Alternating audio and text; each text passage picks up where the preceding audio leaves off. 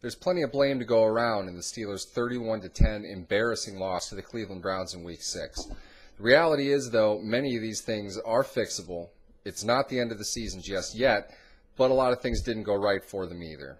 With Behind the Steel Curtain and Steelers Film Room, I'm Neil Coulong. We're going to dig into one of the recurring themes over the last couple games for the Steelers, in particular, the Steelers' short yardage situations against the Browns. Some plays worked fairly well, some plays didn't work at all, some plays were designed to work a lot better than they did, and just one or two key blocks made and missed made the difference. At the same time, you also have to remember the guys on the other side of the ball are getting paid as well, and the Cleveland Browns made a few big plays at the same time. All those things considered, the Steelers still have a ways to go as far as their short yardage game goes, and if they're going to get this 3-3 season back on track, they're going to have to figure something out pretty quick. We're going to take a look at 4 plays here on Steelers Film Room, so sit tight and let's break them down. The first play we're going to look at here on Steelers Film Room, you're going to see Tayshaun Gibson, the Browns safety, inching closer here on the offensive left side of the line of scrimmage. Tight end Heath Miller is right there, and he sees him, and it's going to be Miller's responsibility to turn Gibson back inside a little bit as the Steelers are going to look to run some misdirection. Now, the biggest issue after losses is always the play calling, right? Play calling is terrible every single game a team loses.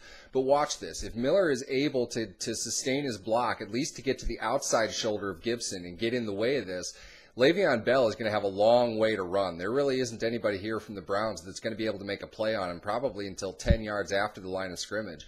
And even then, it's a one-on-one situation. He makes that one safety, the deep safety there for the Browns miss, he's going to score. So the reality is this wasn't a play call, this issue. This was one missed block by the 2-time Pro Bowl tight end Heath Miller. Something he doesn't necessarily do all that often, but it was one play that Gibson sniffed out pretty well and made a good play on the ball. The reality is, though, Miller's got to be able to get to his outside shoulder, and they've got to be able to sustain that block if they're confident running that play. For all the bad and terrible things that happen in every single play that doesn't work out in an NFL game, you do see a few that work out very, very well, and a lot of it has to do with the offensive execution. You even get some examples of defensive players not doing what they're supposed to do either, and this play is a good example of both of those. The Steelers have the ball here 3rd and 3 with 8:43 left in the first quarter. You take a look at Browns defensive end Paul Kruger, number 92 here on the offensive left side. Look at what he's going to do with the snap. Right away, he's going to swim around Steelers left tackle Kelvin Beachum, which is exactly what Beachum wants him to do. All Beachum needs to do is just hook him in, and Kruger is effectively taking himself out of the play.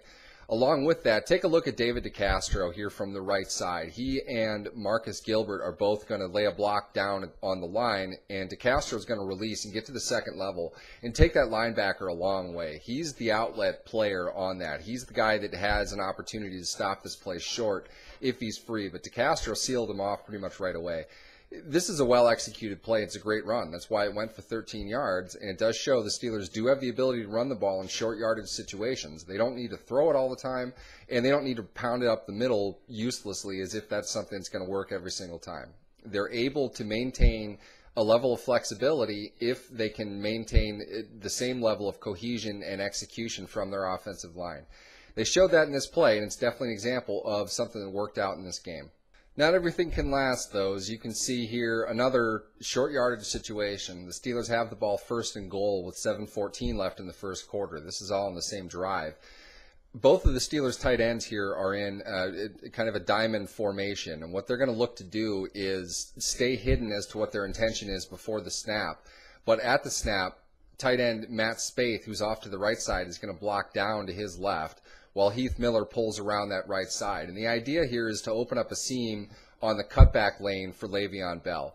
Bell chooses to cut this back to the left, and I'm not sure that's exactly what he was supposed to do on this play. It's a zone run, and it doesn't look to have a specific set pattern, but it looks like the strength of the run is going off to the right side. There isn't a whole lot there, and it's not clear if there's much more to the right side either. This could just be a good defensive play by the Browns, but Bell doesn't appear to be going into the right spot. The play wasn't blocked that way, and what's really tipped off about that is wide receiver Marcus Wheaton, who's on the right side. You watch him act as if he's blocking down on the cornerback right away, but he's going to cut hard down to the left as if he's looking to hit that safety right where Bell would be. If Wheaton could get that block and Bell had cut to the outside, Bell might be able to turn the corner on the defense and get to the front pylon for the touchdown. Obviously, ifs and buts were candy and nuts, we'd all have a Merry Christmas. It's not a guaranteed thing, but it's Bell's decision where to run with the ball, not necessarily the play call, especially in a zone offense. He might have been able to cut this back for a better gain to the right side, but that's not the choice that he made in this play. We've looked at something of a questionable play call that actually could have been a big gain. We've looked at some pretty shoddy execution on behalf of the Steelers, and we've seen a play that probably could have gone for a lot more yards had the Steelers executed properly. They had one that they ran very well, but the last one here is just flat out an example of good defense. As you can see at the snap here, middle linebacker Carlos Dansby, who's lined up directly in front of strong safety Dante Whitner, both of them immediately see something in the Steelers' offense as soon as Miller motions from right to left. Both of them are pointing out different things and communicating with the rest of the defense, but watch Dansby as he's going to move the defensive tackle a gap over to his right. That's going to shade the other side tackle in a little bit, but he's opening up the lane for himself. What he's basically going to do is shoot the gap here right over the Steelers' strength of their offense. And in doing that, what he's indicating is that he's reading a run off to the left side, and he's going to try to cut that lane off and force Le'Veon Bell to cut back to his right. He's doing that because he knows exactly where Whitner is going to be on the play as well. So if you look at it from right at the snap, Dansby's going to crash hard into the line of scrimmage, and Whitner is right where he's supposed to be. He's reading that backside gap. And because Dansby pushes as hard as he does, he forces right tackle Marcus Gilbert to come back down, and instead of reaching to get Whitner at the second level, he's going to have to contain Dansby from making a big play in the backfield. That leaves Bell isolated with Whitner one-on-one, and that's usually a situation a strong safety, as aggressive and as strong as Whitner is going to be able to make. And he does. He makes a big hit on the play, but Bell delivers a little bit of his own, picks up a 2-yard gain, but you can mark this one down as a win for the defense. This Steelers team, and the offense in particular, is still struggling in a lot of ways, and that's a mild way of putting they just lost 31-10. Short yardage situations were not the main difference in this game. There are plenty of other things the Steelers didn't execute on properly. But these situations are becoming more and more frequent. It's not just the play calling, it's the simple little details in the execution piece of the game. Miller's block should have been made, and that's a block he makes easily 9.5 times out of 10. They have a big gain because of the effort from DeCastro, but Le'Veon Bell on another play doesn't read the cutback properly and goes away from the strength of the play.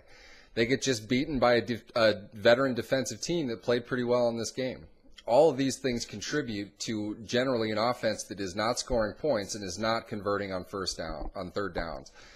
Bigger issue of the plays we didn't highlight, the multitude of passes that the team continues to make on third down, despite the fact that they haven't worked, and they didn't work in the last couple games either. Top to bottom, these are all adjustments that the team's going to have to make, and if they're going to make a serious run at the postseason this season, as they're sitting at 3-3, they're going to need to make them quickly. With Behind the Steel Curtain in Steelers Film Room, I'm Neil Coulon.